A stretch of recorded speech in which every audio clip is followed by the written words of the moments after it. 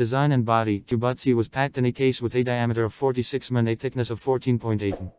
Material: metal, plastic at the bottom. Strap width 23 mm. On the back of the watch there is a place for magnetic contacts for charging and a heart rate sensor. Display information is displayed on a inch touch screen with a resolution of X pixels. 2 buttons were provided for control. The screen is a simple THF screen.